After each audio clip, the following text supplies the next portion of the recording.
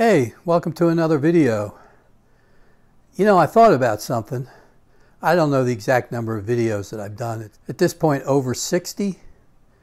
And I don't think in any of my previous videos, maybe one, but I'm not so sure.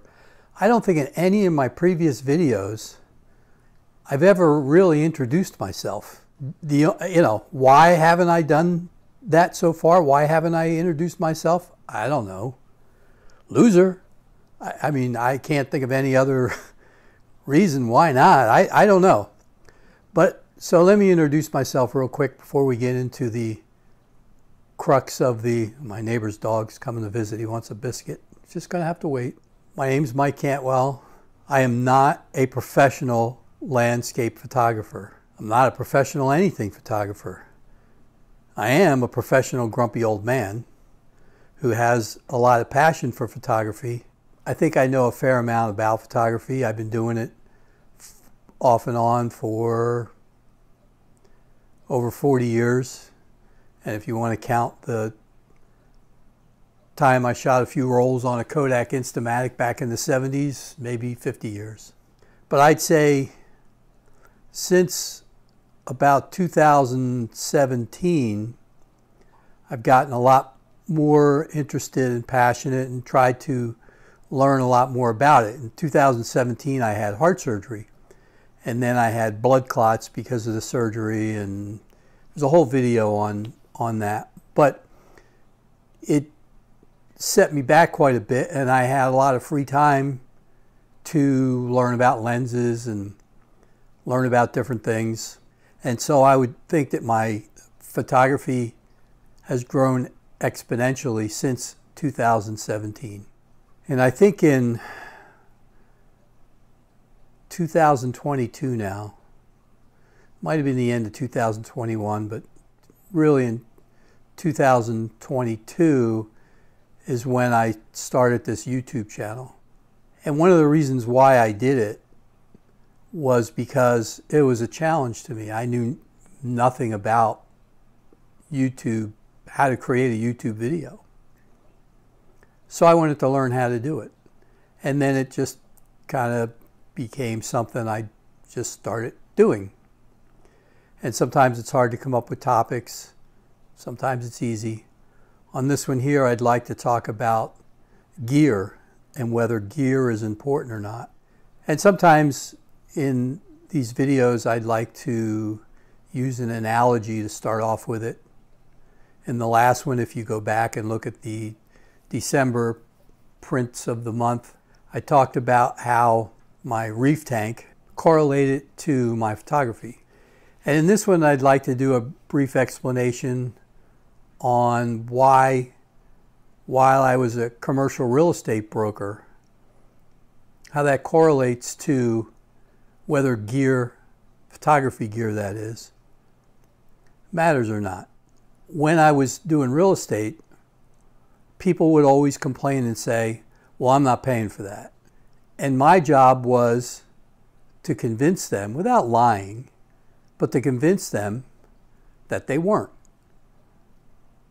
And gear is kind of the same way, which we'll get to in a second. A lot of times the seller would say, well, I'm not gonna pay that. I'd like to hire you, but I don't want to have to pay a commission. My reply would generally be, you're not going to. The buyer's going to pay for it. And well, how so?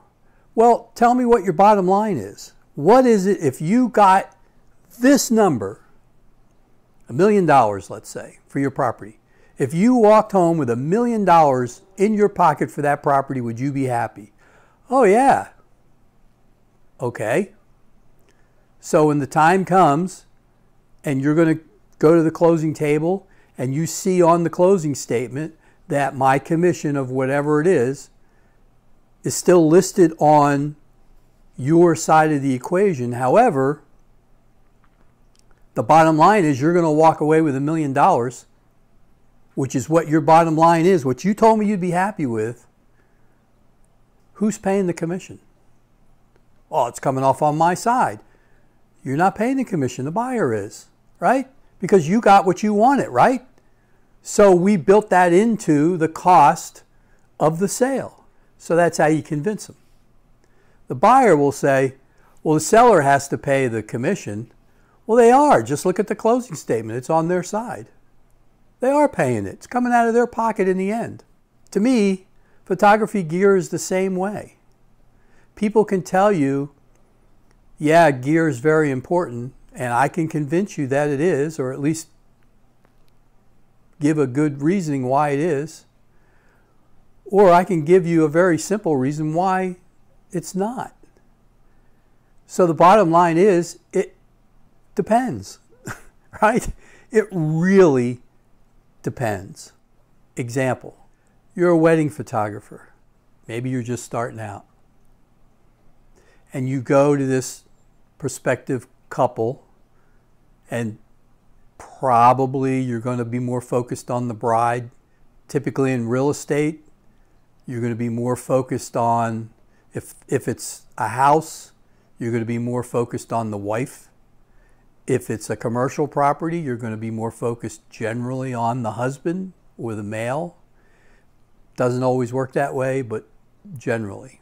So you walk in and you're talking to the prospective couple, kind of keeping a closer eye on the bride, and you show them a little portfolio and give an idea what's going on, and you're honest with them. You say, well, I haven't done a lot of weddings yet. You're honest with him and you say that I'm relatively new to this. This is why I'm going to give you a little bit, maybe a break on the price compared to some other people. Maybe you won't. Maybe you'll charge the same. That's a whole nother topic. And maybe the bride or the husband is smart enough to say, well, what kind of equipment are you going to be using? Well, I'm going to be using a whatever, a Nikon this, Canon that, Sony this, whatever equipment you have. Maybe even a Leica. Oh, and they might think they know something. What lenses are you going to use? And then you tell them. He may or may not know. Maybe the wife asks, she may or may not know what they're really asking. But they just hear, well, that sounds good. You must be a good photographer. It's like the old joke when somebody looks at your images and they say, wow, that's a really good image. You must have a really good camera. And then you generally say, well, do you like to cook? Yeah, I'm a real good cook. Man, you must have a really good oven. It's the same thing. All right, so I'm way off track now. They say, okay, well, that's good enough. We'll hire you. Well, maybe before that, some guy comes in and they say, well, how are you going to shoot the wedding? Well, me and my bud John, we've done a whole bunch of weddings. And I got this Samsung phone. And it takes really good pictures. But my buddy Johnny, man, he got the new iPhone. Man, that thing's rad. That thing, it takes really awesome shots. We can get some really good photos with that iPhone. Does gear matter? They might get better pictures with the iPhone than the other guy gets with his Canon. They just might be much better at it. I don't know. But I can argue you're probably not getting the job if you tell them you're shooting your wedding on a iPhone and somebody else comes in and they've got this whole rack full of lenses. All right, so now you got past that. And you're going to shoot the wedding. And you're in a church and the lighting isn't very good. And all you have is this 24-70 f4 lens that's 15 or 20 years old, and it's fuzzy around the edges, and it doesn't do real well in low light. Or you've got a 24-70 2.8 that's relatively new. It's got new coatings on it. Sharpen the corners. Does gear matter? So you can argue it, but same kind of deal. Maybe the guy with the f4 knows how to work around it and has another light with him. He has an assistant that knows how to light certain things.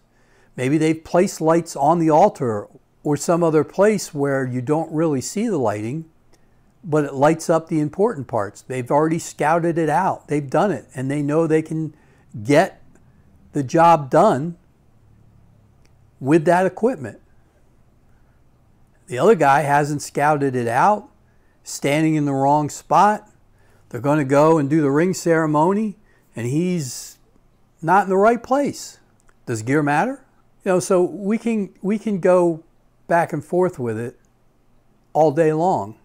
For me, the bottom line is gear matters if you know how to use it. If you're new to photography and you go and get a Leica M10, M11, and you buy this $9,000 35 millimeter Summilux lens, and you don't have the first idea about lighting, composition, how to really focus in on your subject, you don't know any of the finer details of photography. Does your gear really help you? No. You don't know how to use it. In the right hands of somebody that's been shooting weddings for 20 years and they could do it in their sleep, gear matters more, I think, just because, let's say they're shooting a wedding party and it's a big party. 18 people, 16 people, 12 people, whatever, across. Well, you have to have a good enough lens that's going to be sharp on both ends, right? Not just in the middle where the last 2 or 3 people on each end are a little fuzzy. So gear's going to matter. You're a portrait photographer and you have a really good 1.2, 1.4 lens. Does gear matter? Only if you know how to use it. Only if you know you want to focus on the eye closest to the lens. You have to know how to make it so that you have the proper fall off. You're not, some of these lenses will focus on the eyebrow or even the eyelash instead of the eye. Maybe you manually focus it anyway, even though it's an autofocus lens. A lot of times they'll do that. They'll manual focus, especially if you're stopped down to f1.2, f1.4 versus somebody that has a 2.8 lens or an f4 lens. Well, with that, the advantage to that f1.2, f4 lens is you get a beautiful fall off from the eye going back, and that skin looks a lot better. It might, the background, the bokeh in the background might be a lot more pleasing. So then, yeah, gear matters. I guess what I'm really trying to say is, and why, one of the reasons why I introduced myself the way I did, was because I'm not trying to sell you anything here. I'm not sponsored by anybody. I don't, no one's paying me to take these videos. I don't have a big enough channel. You know, I'm just the professional grumpy old man. So I have zero reasons to lie to you. I'm just giving you my opinion. And my opinion is, it's really nice to have good lenses if you know how to use them. And in time, my advice would be, once you get better at photography and you understand them, you should thrive to get better lenses. Camera bodies don't mean as much. Now, some of the Leica people probably screaming at me now saying, well, Leica has the most beautiful sensors I've ever used. That could very well be true. So maybe one day you do strive to way overpay for your camera and your lenses, like most Leica people will admit that they do. I know sometimes in these videos I pick on Leica. Honestly, I'm just jealous. I wish I could afford them, because they probably do have, from what everybody says, they probably do have the best sensors of anybody, even probably better than the Sonys. So when I tease, it's mostly out of jealousy, maybe, I don't know. That's not to say that I don't have a nice setup, because I do. I admit I'm very fortunate in in the camera bodies and the lenses that I do have. Do I try to always upgrade my lenses? Yeah, I do. You know, I know that gear matters to an extent, and that's the other side of it. It only matters to an extent. There's times when I realize that, you know, I'm not a good enough photographer to really need all these fancy lenses. I don't make a living from it. I do sell prints occasionally. I do have this YouTube channel. So it's nice to have nicer equipment. But I'm not like some of these big photography channels where these guys are making their living from their gear. And from, you know, they're making a living using their equipment. To them, gear matters more. But with them, sometimes, not all of them, you know, I'm not going to name names, but sometimes you have to be a little suspicious when they're pushing certain products. Me, I admit I'm a Nikon shooter. I've been loyal to Nikon. Nikon doesn't give me squat. In the end, what I'm really trying to say is get the best gear you can afford that you know how to use. That's really the only advice I can give you. You know, if you're new starting out and you can only afford a crop sensor camera with a kit lens that comes with it, buy it. You got to start somewhere. You know, use that. Some people will progress a lot faster than others, just like in anything. You know, people play sports, they take up golf, and all of a sudden they're a decent golfer, and then a guy like me can hack around for 40 years and still suck. Loser. So, you know, it's going to be the same way with photographers. There are going to be some people that pick it up rather quickly. They just have an eye for it. They have a great eye for lighting and composition. And those kind of people should progress on and get better lenses.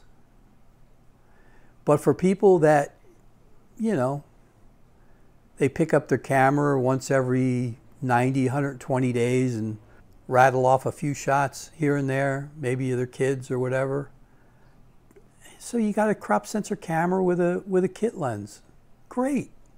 There's nothing wrong with that. Learn how to use it. Be better at it. I've rambled on enough. It's time to log off. I appreciate it.